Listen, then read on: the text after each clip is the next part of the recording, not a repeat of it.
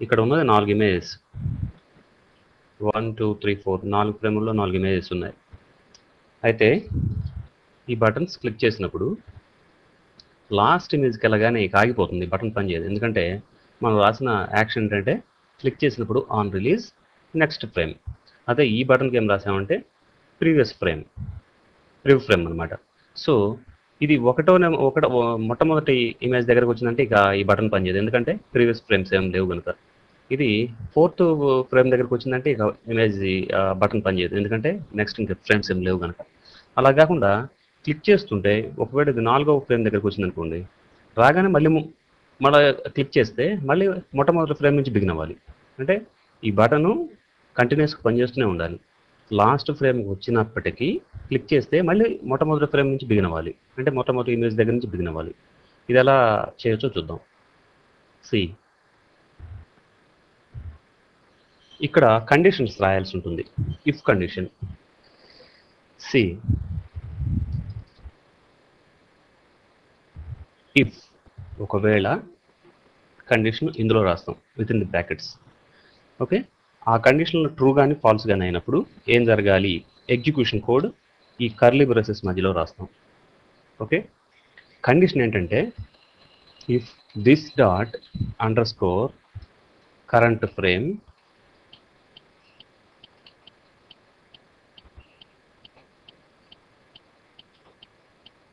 అయితే బటన్ నొక్కే సమయానికి ఉన్నప్పటి ఫ్రేమ్, కరెంట్ అంటే ఇప్పుడు కరెంట్ బిల్ అంటాం కదా, కరెంట్ బిల్ అంటే ఎలక్ట్రిసిటీ బిల్ కాదు, ప్రస్తుత బిల్ అని చెప్పేసి. కరెంట్ అఫైర్స్ అంటాం అంటే ప్రస్తుతం జరుగుతున్న అఫైర్స్ అని. ఇక్కడ కరెంట్ ఫ్రేమ్ అంటే ప్రస్తుతం ఉన్న ఫ్రేము అని. ఎప్పటి కరెంట్ ఫ్రేము, బటన్ ప్రెస్ చేసేటప్పటికి ఉన్నటువంటి ఫ్రేమ్.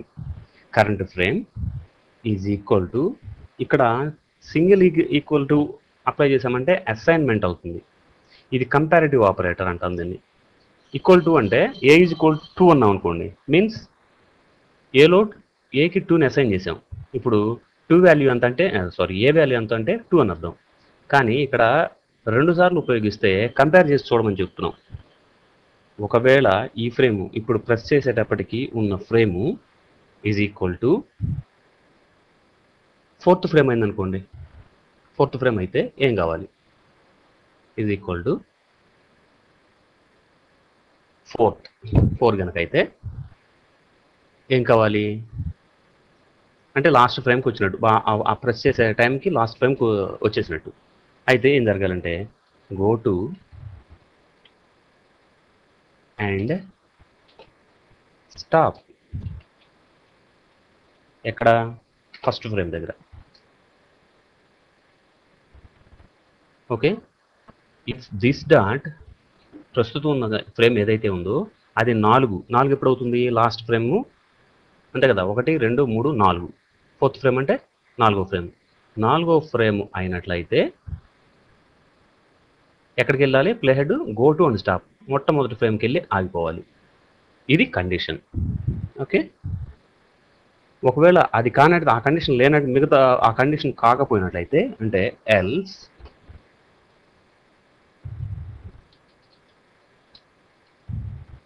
ఈ నెక్స్ట్ ఫ్రేమ్ అనే దాన్ని కట్ చేసి ఇక్కడ పేస్ట్ చేయండి.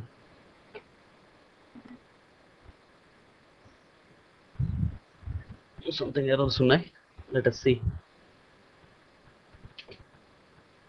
ఓకే, కర్లీ బ్రేసెస్ బదులు మామూలు బ్రాకెట్ వాడాను. ఎనీవే, ఇప్పుడు చూడండి, ఇక్కడ మీనింగ్ ఏంటంటే ఒకవేళ కండిషన్ ఏంటంటే ప్రెస్ చేసే సమయానికి ఫ్రేము నెంబర్ 4 అయినట్లయితే ప్లే హెడ్ ఎక్కడికి పోయి ఆగాలి, go to and stop, first ఫ్రేమ్కి వెళ్ళి ఆగిపోవాలి. అంటే 4వ ఫ్రేమ్ దగ్గర ఉన్నారనుకోండి ఉదాహరణకి, మీరు క్లిక్ చేయగానే ప్లే హెడ్ ఎక్కడికి వెళ్ళిపోతుంది, వెళ్ళి ఫస్ట్ ఫ్రేమ్లో ఆగుతుంది పోయి, అంటే మొట్టమొదటి ఇమేజ్ మళ్ళీ చూస్తారు మీరు. ఓకే, సో అది ఫస్ట్ ఫ్రేమ్లో ఉంది కనుక ఈ కండిషన్ అప్లై కాదు. ఇక ఇంతవరకు ఉన్నటువంటి కండిషన్ ఇక అప్లై కాదు, ఎందుకంటే ఫస్ట్ ఫ్రేమ్లో ఉంది. If this dot current frame equal to 4 అన్నాం, 4లో ఉన్నప్పుడు మాత్రమే ఇది ఎగ్జిక్యూట్ అవుతుంది. ఎప్పుడైతే 4లో ఉన్నప్పుడు వెళ్ళిపోయి మళ్ళీ ఫస్ట్ ఫ్రేమ్లో ప్లే హెడ్ ఆగిపోయిందో ఇక ఈ కోడ్ దానికి వర్తించదు. సో ఎల్స్ మిగతా అన్ని కండిషన్లో కూడా, మిగతా అన్ని సందర్భాల్లో కూడా ఏం జరగాలి, నెక్స్ట్ ఫ్రేమ్ 4వ ఫ్రేమ్లో కాకుండా ఇక ప్లే హెడ్ ఎక్కడున్నప్పటికీ బటన్ క్లిక్ చేస్తే జరగాల్సిందే సర్వకాలాలలో కూడా నెక్స్ట్ ఫ్రేమ్ పక్కన ఉన్న ఫ్రేమ్కి వెళ్ళిపోవాలి, ముందు ఫ్రేమ్కి వెళ్ళిపోతుంది అది, మిగతా ఏ కండిషన్లో అయినా కానీ. కానీ ఒకే ఒక కండిషన్ ఏంటంటే ఒకవేళ 4వ ఫ్రేమ్లో కనుక ఉన్నట్లయితే ప్లే హెడ్ ఫస్ట్ ఫ్రేమ్కి వెళ్ళిపోవాలి.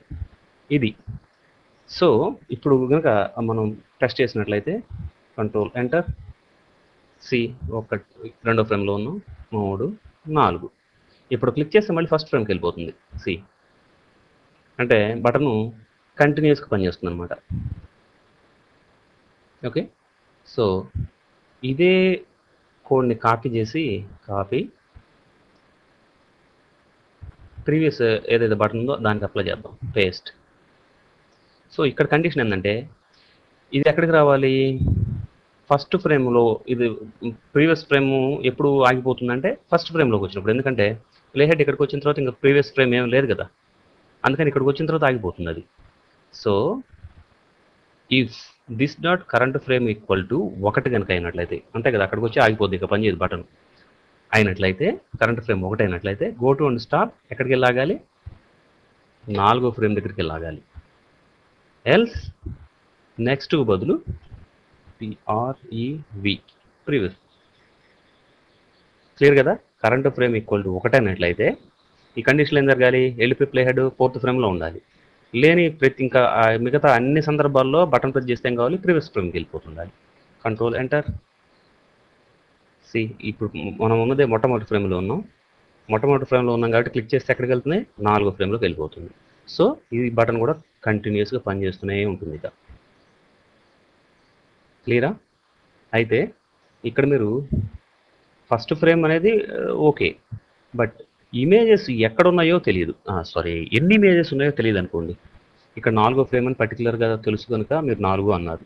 అలా కాకుండా ఒక 100 ఉన్నాయి, లేకపోతే 99 ఉన్నాయి, లేదా మధ్యలో కొన్ని తీసేశారు.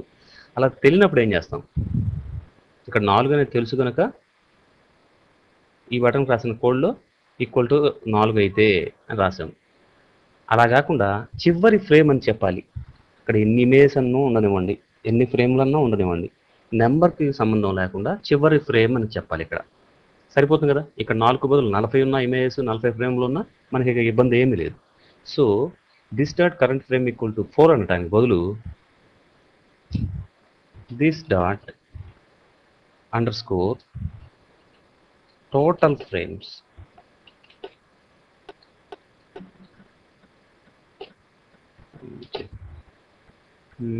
మనకి ఇప్పుడు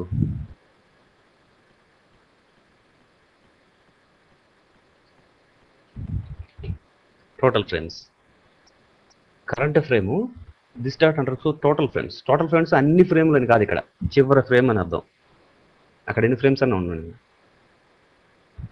మొత్తం ఫ్రేమ్స్ ఇక్కడ టోటల్ ఫ్రేమ్స్ అంటే ఇక్కడ 30 అనుకోండి, దాని లాస్ట్ ఫ్రేమ్ సంఖ్య ఎంత అవుతుంది, 30 ఫ్రేమ్స్ ఉంటే 30 అవుతుంది, 40 ఫ్రేమ్స్ అయితే 40 అవుతుంది. దాని లాస్ట్ ఫ్రేమ్ సంఖ్య ఎంత అవుతుంది, ఇప్పుడు 30 ఫ్రేమ్కి 4 ఫ్రేమ్స్ ఉన్నాయి కాబట్టి లాస్ట్ సంఖ్య 4 అవుతుంది. టోటల్ మొత్తం ఎన్ని ఫ్రేమ్స్ 4, ఒకవేళ 30 ఉంటే టోటల్ ఫ్రేమ్స్ 30 లాస్ట్ ఫ్రేమ్ యొక్క సంఖ్య. సో లాస్ట్ ఫ్రేమ్ నెంబర్ వచ్చేస్తుంది ఇక్కడికి, మీరు స్పెసిఫిక్గా 4, 5 అని చెప్పాల్సిన అవసరం లేదు.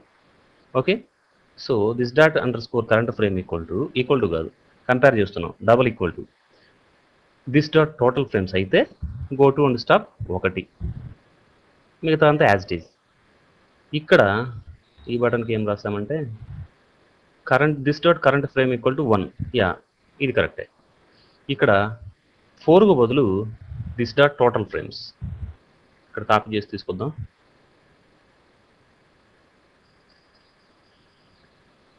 రైట్ క్లిక్, కాపీ, 4కు బదులు this dot underscore total frames, that's it. Else లేదా ఇక మిగతా ప్రతి సందర్భంలో ప్రీవియస్ ఫ్రేమ్కి వెళ్ళిపోవాలి. Control enter, C